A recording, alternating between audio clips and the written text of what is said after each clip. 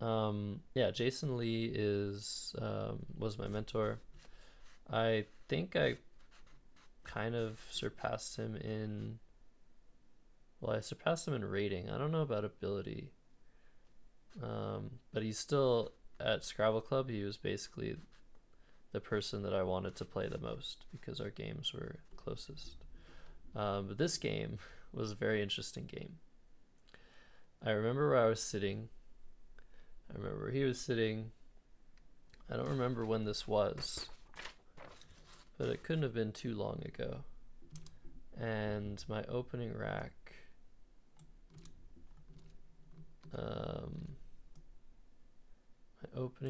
was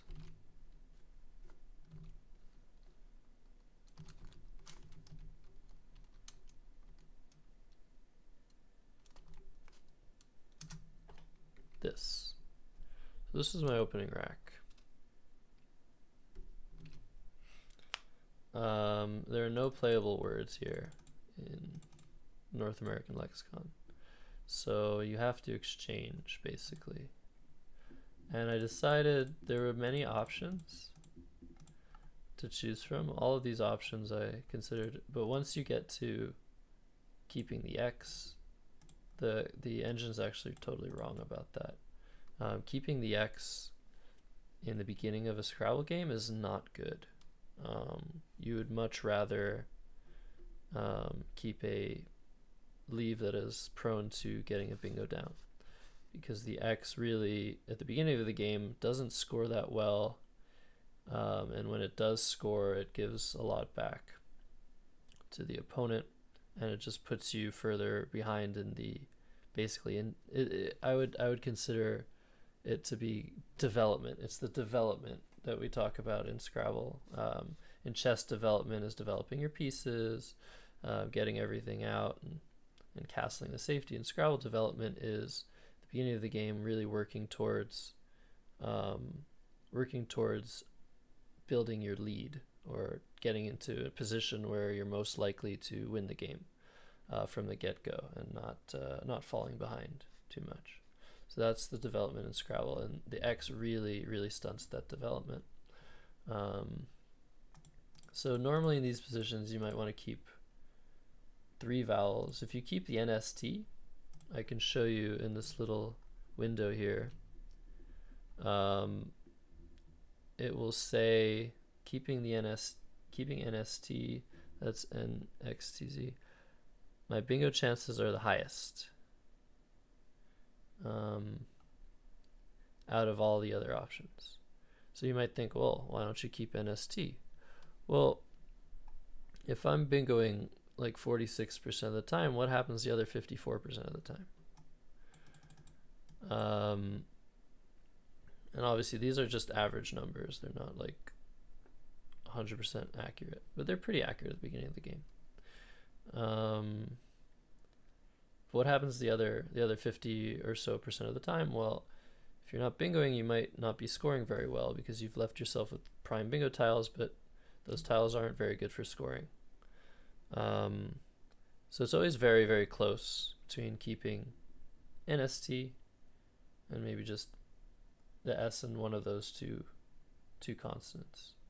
So ST and ST, these positions actually rise relatively often, where it's an opening turn exchange and you have 3 good bingo tiles, and you either keep all 3, which is probably the optimal choice by a little bit, or you decide to stay a bit flexible and you keep 2 consonants instead of 3. However, keeping the Z, as you can see, you bingo 9% of the time. So why the hell would you do that? Well, the times where you don't bingo, you're actually scoring a lot more. And you're leaving yourself with more options over the course of a few moves. So keeping the Z is actually close. It's always close to keeping not the Z. So I decided to keep this. Actually, no, I kept this, which is actually the worst option. But when you're in these positions and you're like a top expert, it's basically just like in chess when you have like three moves that look really, really similar, and you just choose one of them basically. And that changes however you feel basically. But yeah, it's obviously best, I would say, to keep the NST, but I didn't. So that was first turn. He gave me his racks here actually. And he exchanged AIO, keeping arts. It's probably better to, if you're gonna exchange, to keep the stair leave. But I guess for Jason, he didn't really like that. It's not like the best five tile leave there is. But yeah, it's pretty clear that that's the best leave to keep. Maximizes his chances of a bingo.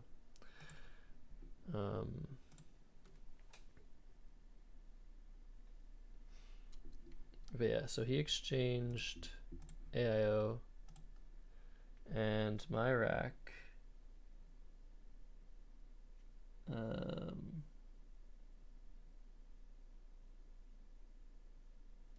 My rack was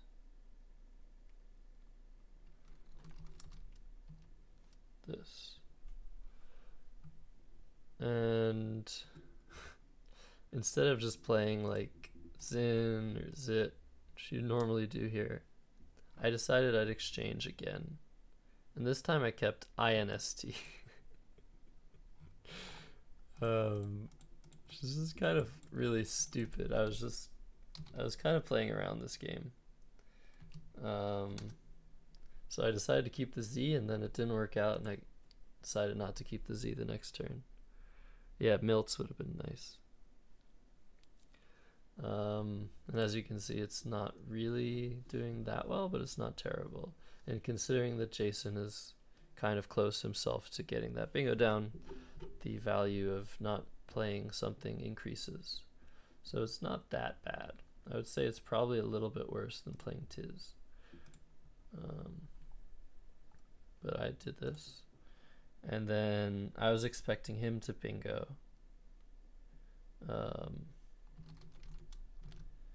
Is this his rack? Yeah. So here, this was his rack, and he exchanged OI, which is another bizarre decision. In these positions, making play, it's like basically a game of cat and mouse, where it's like you don't really want to make the first play because you're both just like, okay, I want to get that bingo down, and if I don't bingo, I don't want to play. And so it becomes this like this face off of like, okay, I exchange, you exchange, and when does it end? Well, it ends on the 6th turn, because after 5 turns of a score of 0 points, the game ends, and that's the rule. It's kind of like threefold repetition in chess. If you get 6 consecutive scores of 0, the game ends and your rack is subtracted from your score. So after 5 exchanges, so I exchange, he exchanges, I exchange, he exchanges, then I exchange, he has a choice. If he exchanges, the game ends, or if he passes, the game ends. So it basically puts the ball in his court. So I should have the advantage of the cat and mouse game as a result of that. Anyways, he exchanges OI, which again isn't as strong as another exchange that he could have made. And then this is my rack. So in this position, I took a few seconds to think, and I was like, okay, like, yeah, I'm pretty sure that I should just play the bingo. So I put down the word pesting, and Jason holds. And what that means is he's considering challenging my word.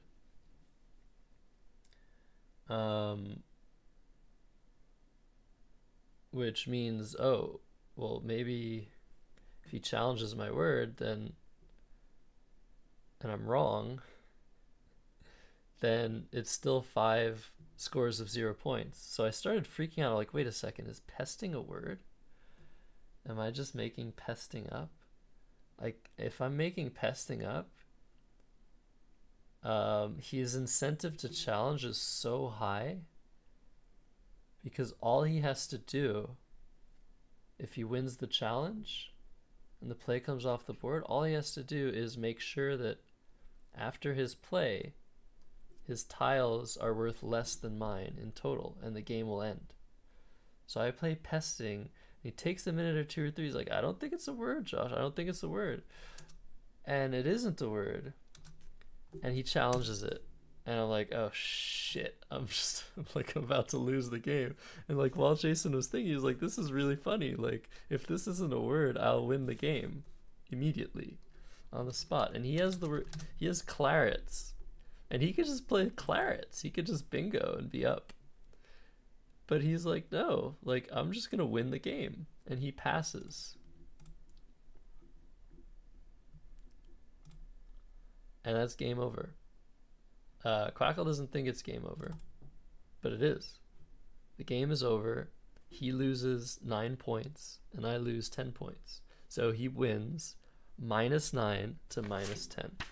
And that is the end of this game. Game is over. I don't know if you can see. According to the rules, game is over. So let's see if how many passes it'll take for Quackle. I don't know if Quackle, oops. I don't know if Quackle understands the 6-pass rule.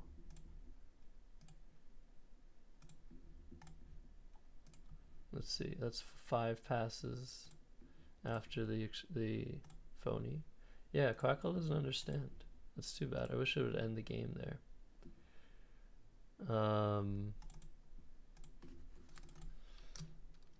Anyways, okay, let's do this.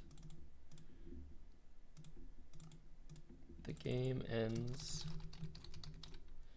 -9 to -10 in Jason's favor. I did OUR because Canadian.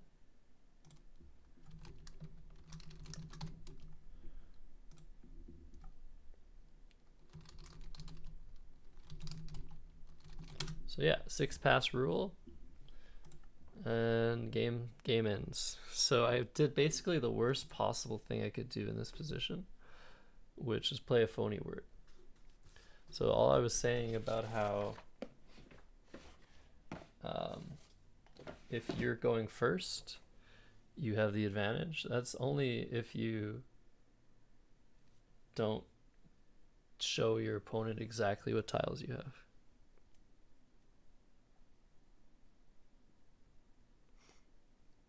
So yeah, I resigned. Well, I didn't resign, but game ended. So I hope that was an interesting game for Mr. Kitty.